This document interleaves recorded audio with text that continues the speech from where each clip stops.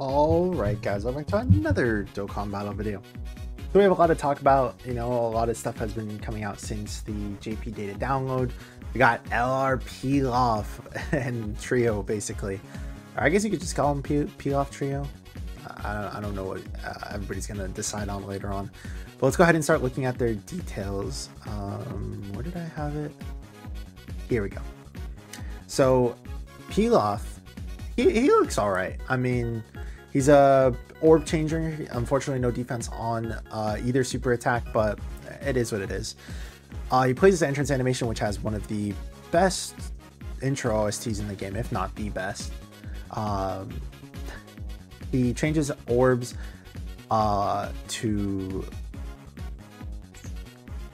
changes Fizz to AGL, Tech, or STR. Yeah, so it's I don't know how that works, if it's all four.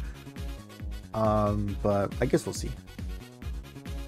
Yeah, it changes Fizz key spheres to AGL, Tech, or STR spheres. Yeah, so it's like random, so yeah, I don't know. Attack and defense 120%, and then he gets an additional 40% when attacking, and an additional 40% if it's an ultra super. Key +1 per key sphere obtained, 70% attack and defense, and performs an additional attack that has a high chance to become a super when collecting an AGL key sphere. Defense 100%, and a high chance to evade enemies attacks when collecting tech key spheres. 100% attack. Oh, so he's like physical Broly Trio, where it's just like depending on which key sphere you get is what he does. 100% attack and high chance to perform a critical hit and seals enemy super attacks when collecting an STR key sphere. Performs an additional super attack when collecting 7 more key spheres. Then when there is an enemy whose name is Goku, changes int key spheres to AGL, Tech, or STR. I mean, he looks alright. Like, like if he dodges, he's fine. If he doesn't dodge, he dies.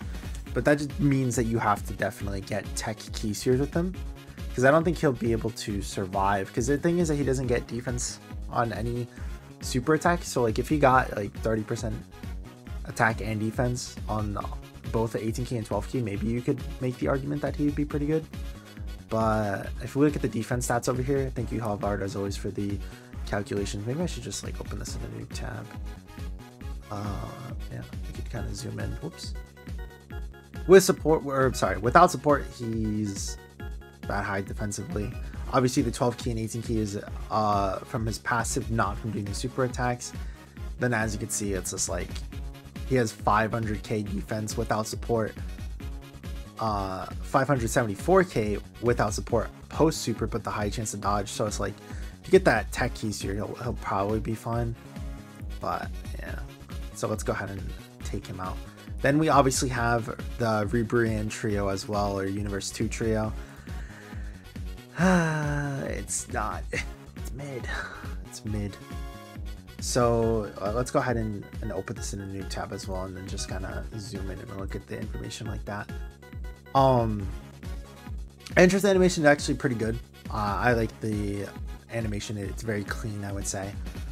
Also, super attacks are pretty good as well, getting more defense on both the 12 key and 18 key, and getting a greatly raise on the 18 key rather than just regular raise is pretty nice.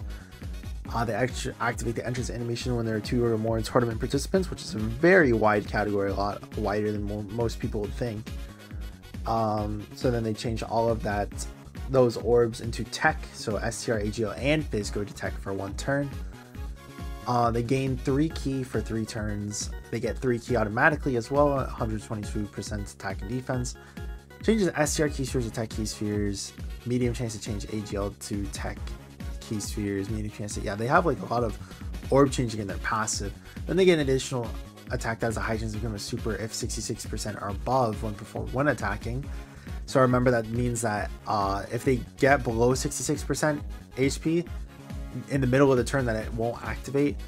Perform an additional attack that has a great chance to become a super if there's another Universal Survival Saga category ally attacking in the same turn. Then they get 2 key when additional 2 key, and when attacking gain an additional 122% and reduce damage received by 22% when collecting 2 or more key spheres, type key spheres. Chance to perform a critical hit 22% for every 2 key spheres obtained. In my opinion, should have just been reduced damage received by 22% for every 2 key spheres obtained. similar to the crit, just do up to 66% crit. Like I genuinely don't know why they made it where it was separate. I feel like it should have just been kind of the same. We'll see, or I'll talk about that in a reason, or I'll tell my reason in a bit. They have an okay, I guess, transformation. So it's just if they have a Power of Wishes category ally and it's attacking in the same turn and HP 66% or below, or 1/6 turns have elapsed and then they get the giant form for 2 turns. We already know how broken giant forms are, even if the giant form itself isn't that good. Yeah, and then over here we see that they can do more orb changing again, more key per key sphere obtained, and then high chance of more critical hit. So again, it's just that it's like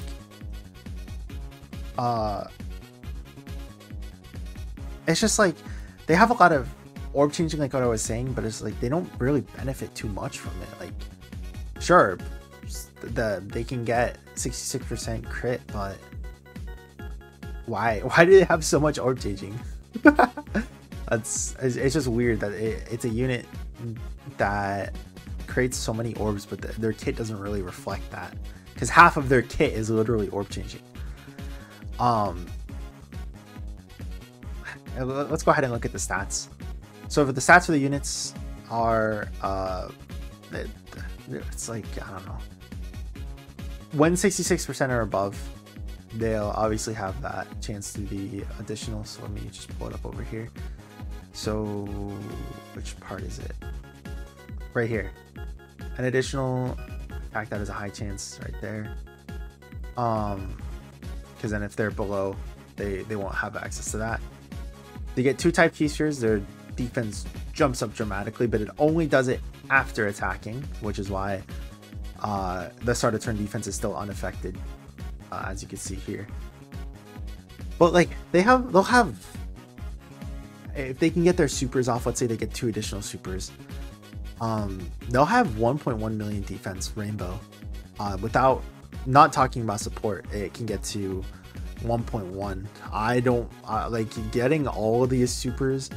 I would say is very unlikely. That's why I would probably want to say like 1.1 million is pretty good if you're saying turn 1, and that's not counting the Halvard also did, where is it, the calculations with the 17 and 18 support, and it can get up to 2 million, but that's like with 17 and 18 support. So I don't know if you really want to count that, because 17 and 18 themselves are also pretty mid, I would say, as well. Like leader skill wise and like support wise, they're like one of the best. But all right, so yeah, I would, like, if you're on JP and you're not like a big rebrand fan, I'd probably say just to skip. But now back to like something that I wanted to really talk about, and it's this. I think this is an amazing addition to the game. So this is obviously the first banner, the first coin to, like he was saying, be implemented with the ability to exchange extra characters as well. And if this works how people are saying, where silver coins are limited coins, you can only exchange or you can only get coins if you already pulled that unit. Alright, I'm starting to confuse myself. Let me start over. So if coins, the limited coins will automatically convert into gold coins, for example, and limited coins will only stay those limited coins for that banner, and they don't make it, or kind of similar to Legends, then this is like an excellent addition, like amazing. Like people aren't going crazy enough for it, I would say. Like no one's replying to this. if it's seeming to me how it seems, where you can take people that you've already gotten from summoning on these banners and change them into coins, right?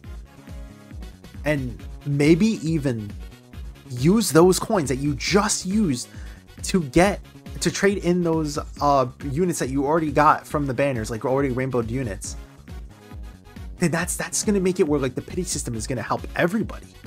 Because the original thing about the pity system being implemented was so many people were saying, oh, well, I'm not going to be able to hit it regardless. I know that a lot of people have a difficult time saving. I can relate to some extent, like if there's hyper celebrations, but if this goes the way that it seems, having rainbow units is going to be even more crucial than before. Because if you can take units that you already have rainbowed and then exchange them for 3 coins, basically 3 singles, in like how many, just off the top of your head, comment down below how many times you'll go into a banner and you'll pull like a side banner unit like 16 times. You know, everybody always has that unit where they'll just rainbow them or over rainbow them on some banner, and you'll have some really disgusting bad luck, and you'll be like, damn, that sucked, and I can't do anything with these units except for trade them into coins, and now I have like a stockpile of coins that I'll use to get the next Dokkan Fest, or use to get the next unit. Now you can trade those in for the brand new unit. If, like I said, if that's how it is, we'll see how it works when the banners actually drop. But this is insane. Like I don't know. Maybe I'm wrong, and I could always put in the comments if I'm wrong, and I'll put my head down and I'll be like, I'm sorry, you know, the corporation style. But if, like I said, if this is how it seems, this is like amazing. This is an amazing update, and hopefully this will give that incentive more for people to stop summoning on everything and to save, because it's gonna, like I said, it's gonna be even more crucial. Because if you keep pulling a side banner unit over and over and over again, you can finally do something about it. You could turn those banner units into coins and then be able to hopefully save up enough of those coins. Let's say it's like 300, 400, 500, save up enough of those coins to just buy the new unit. Like that, again, we have to see if that's how it works, but I really do hope that that's how it works. If this coin, this new limited coin, basically auto converts into whatever the banner it comes from is. So like a Dokkan Fest banner, it turns limited coins into red. Yellow coin banners are going to turn the limited coins into yellow, you know, stuff like that. But let me know what you guys think. Like I said, I really hope that everybody starts saving from now on and be a little bit more smart with their coins, and be, well, not coins, but a little more smart with their stones, because it is going to matter even more than before. Who knows? But let me know what you guys think. I'm always happy to have a discussion in the comments. If you like seeing content like this, make sure to subscribe. It really does help out small channels like mine. Leave a like, leave a dislike, depending on if you liked or disliked the video. And I hope you guys have a great rest of your week, and I will see you guys in the next one. Peace.